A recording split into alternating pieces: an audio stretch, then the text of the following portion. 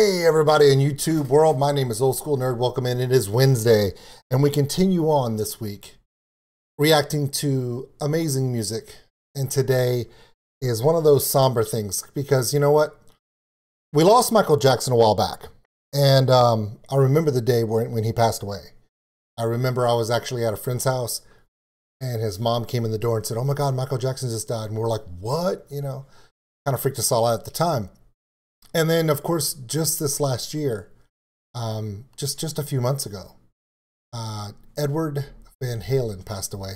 Now, what a lot of people don't know is, okay, that Eddie Van Halen and Michael Jackson have a lot in common. Why? Some people, if you tell them, hey, Eddie Van Halen and Michael Jackson, I mean, you know, they're like, no.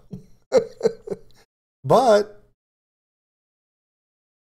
technically, one of Michael Jackson's biggest songs of all time.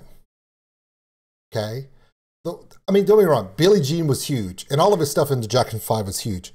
But if you don't know Beat It with that red jacket, I mean, really, okay? And the dance moves with the gangs, and they're just, they pop open the knives and they're dancing, you know, in the street, you know?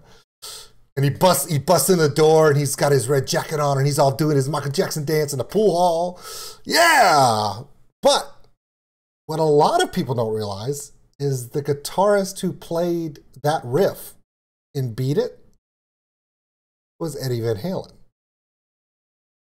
Now I've done a video before about a guy by the name of Bill McClintock who does a bunch of different mashups. And he's actually a genius at it. He's really cool. Check him out. And I may repost that video here probably tomorrow, discuss how he does his stuff. But essentially, I'm not going to go into it because it takes too long.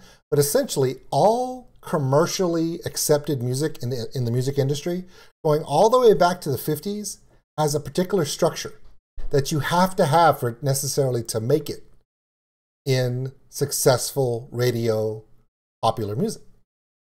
Which is the main reason why a lot of Rush's early stuff never got on radio, because it was too long or it wasn't the right format. You have to have a particular format for radio music. And in fact, I'm going to put here's the link right here. Right up there, okay? Check that little link out. That will tell you a little bit about what I'm talking about. But we're not going to go into that right now. But what's really interesting along those lines is, not only are Michael Jackson and Eddie Van Halen, not only did they co-op on this song, but technically around the same time that Van Halen released a particular song and Michael Jackson's Beat It came out, what people didn't realize is that timing-wise, tempo-wise, progression-wise, and format-wise, they're identical. Yeah, I know that makes no sense to you, but I'm telling you, Beat It and the song Panama by Van Halen have exactly the same time signature, tempo, and arrangement. Don't believe me?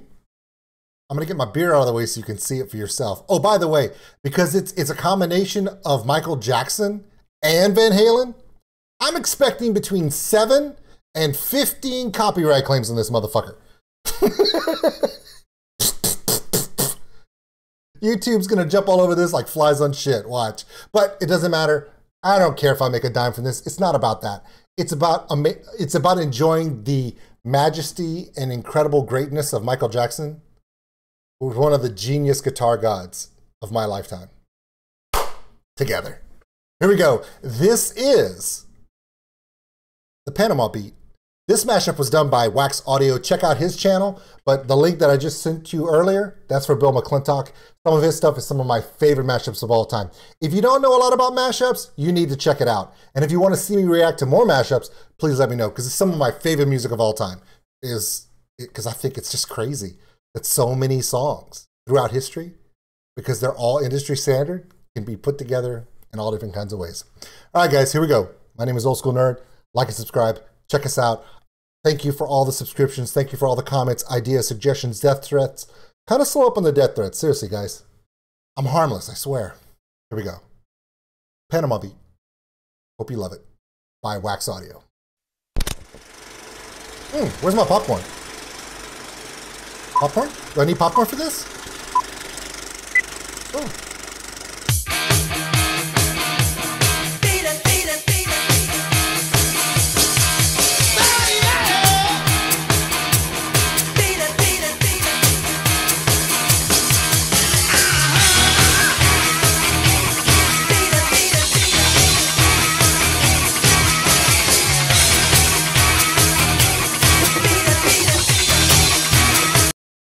Eerie, isn't it? Seriously, I love certain types of mashups, and a lot of mashup channels have become huge, and people don't realize the science and the engineering that goes behind doing mashups is shockingly easy to understand if you understand how the music industry works, and arrangement and tempo, and yeah, it's I love arranging.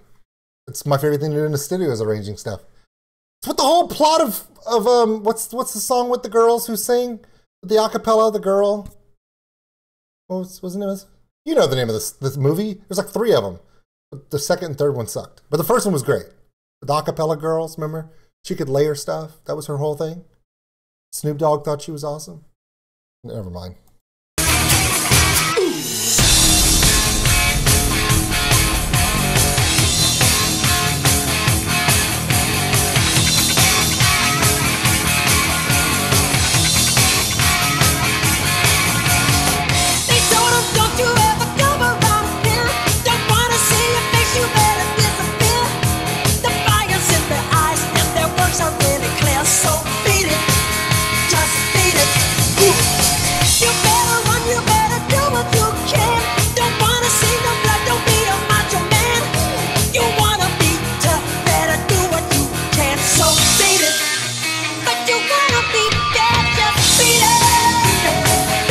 Bull Hall called it.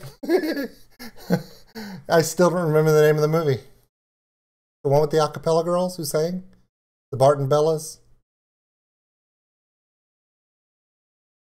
I don't know why I keep going back to that.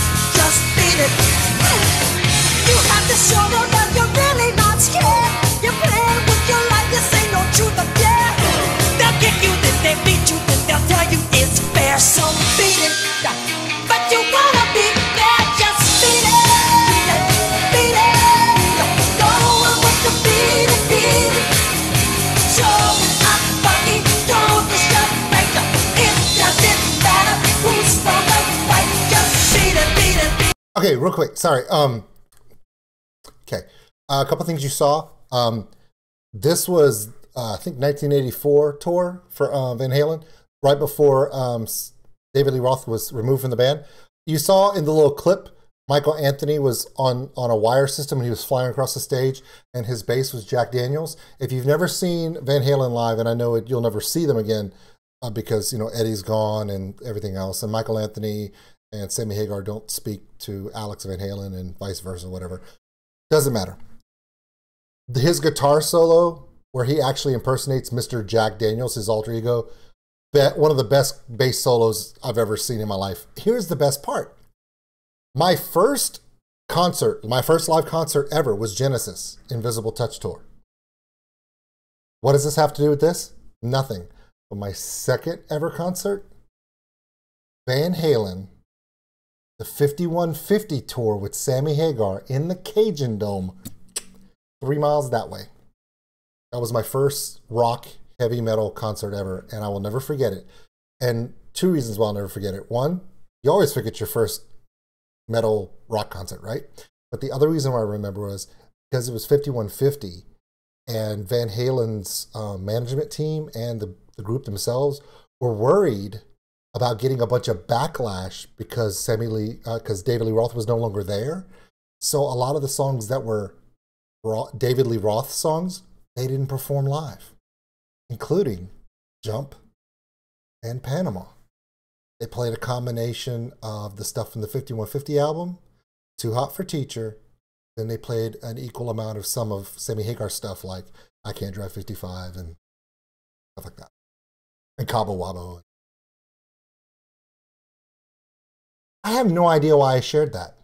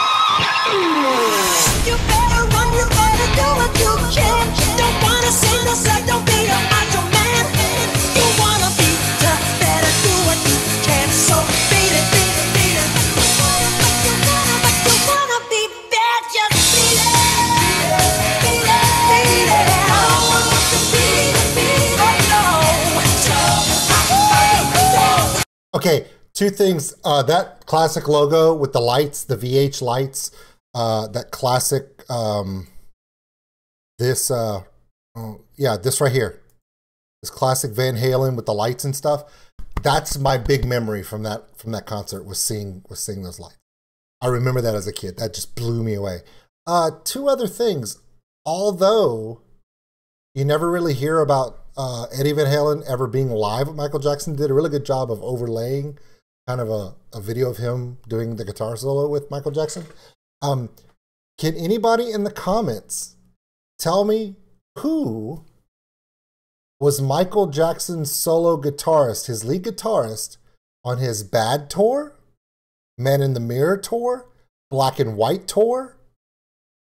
By the way, if you can guess this one, I do have a prize for you. First person that can guess it in the comments wins a prize. I will be watching.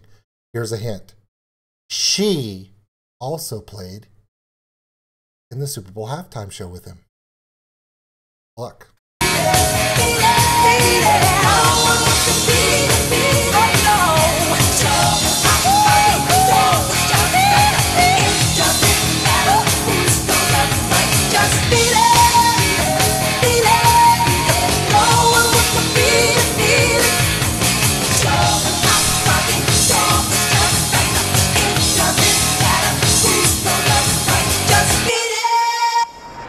Okay, real quick. The guy that walks behind Michael Jackson when he's doing the beat it and he's doing the strut with he's doing his hand like this. The guy to his right with the white jacket and the sunglasses, he really creeps me the fuck out. Ever since I was a little kid, it was the only part of the video that would make me nervous. You know who I'm talking about? Like, wait, let me see if I can find him real quick. And I will. By the way, this was from the Bad tour. This video right here is not from that tour. It's from the Bad tour. He didn't start doing this guy right here on the side. Like the Latino gang member. This guy. I just remember when I was a kid, when I saw him with the white jacket and the collar with there was just something that was like, he owns an ice cream truck, but there's no ice cream in it. You know what I mean? I'm such an asshole. I'm sorry. Anyway, so that was Michael Jackson in combination with Van Halen. This is called Panama Dream Beat It. Believe me, if you've never seen mashup videos and want to know how they do it, I'm going to give you an idea. Right now, I'm about to go over there. Right there. That's the one I was telling you about. The previous link above there was for Bill McClintock's channel. Please check him out. But that's the one where I explain some of his stuff that I love. Check it out. What do you have to lose? You can trust me. I'm safe. I don't have an ice cream truck with no ice cream in it. Actually, I don't even have an ice cream truck. Mine says free kittens.